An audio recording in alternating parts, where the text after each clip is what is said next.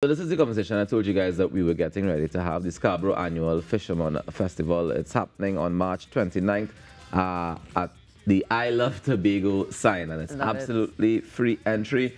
And this morning we have the CEO and event coordinator of the Scarborough Fisherman Festival joining us via phone, Eliyahu Ben Israel. Good morning to you, sir. Listen, what's here? Hello, good morning. Yeah, good morning, sir. How are you doing this morning? You're fine, thank you.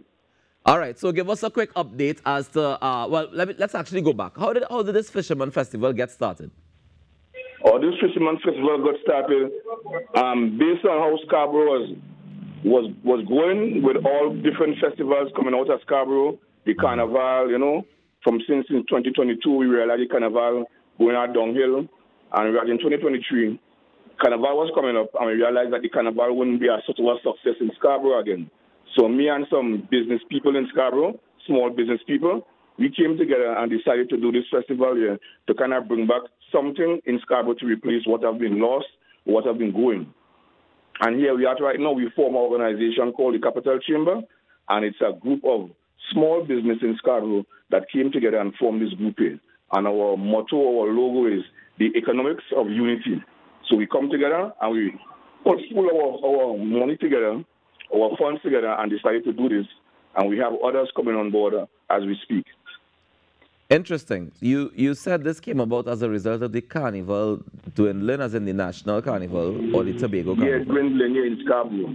And we saw that there's a space where Scarborough wouldn't be having like nothing for a long period of time for the entire year. So we decided to do something to replace back that carnival that was leaving Scarborough.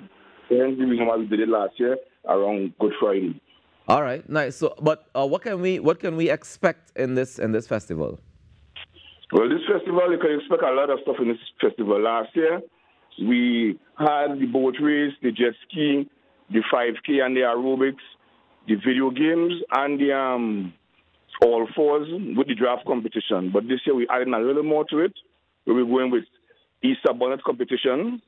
We're also doing a treasure hunt for the kids, and we have a piñata. So the piñata is free, the treasure hunt is free, and the Easter bonnet competition is $100 to register for the Easter bonnet competition. All right, fantastic. Do you think the oil spill happening that happened is going to affect the festival at all, or what you're able to do? Yeah, the oil spill will not affect us because we reached out to Tima, Alan Stewart, and also Curtis Douglas from All Fisher Folk, and they gave us the okay that it's okay to go and promote and advertise the event because they will be finished with the site in the next 2 weeks. And also got a press briefing from the chief stating that Scarborough is all clear, and then moving on to Lambo and the other areas. So Scarborough is clear and ready for the festival. All right, well, that's absolutely fantastic to hear that. Scarborough is clear and ready for the festival now. So the festival, I understand it's free entry to the entire festival? Yeah, it's free entry to the entire festival, you know. It's a family and fun day for the people of Scarborough. You know, it's extended all the way up to the Esplanade, so from the stage in the sea up to the Esplanade, allowing business people in that vicinity who doesn't get a chance with the carnival to make any kind of money to put back something into their pockets around this time when they lost it from the carnival.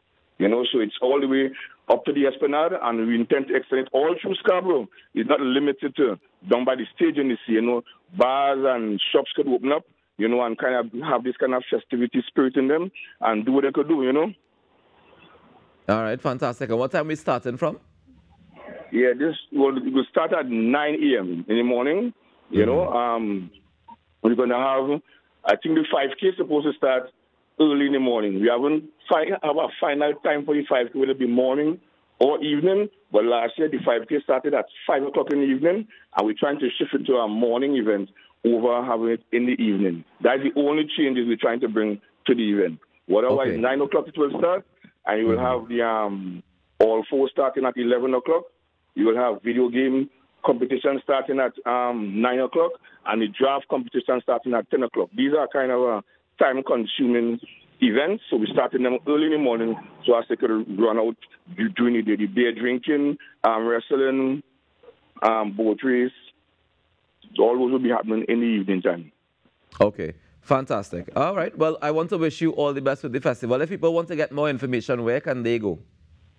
They can contact up top bar, they can contact Ashley Diamond Rock, and they can also contact Ray. Its number is 277-0130. Yeah. All right. Well, thank you so very much for joining us this morning, Mr. Ben Israel. Thank you very much, also. Take care. Enjoy the rest of your day.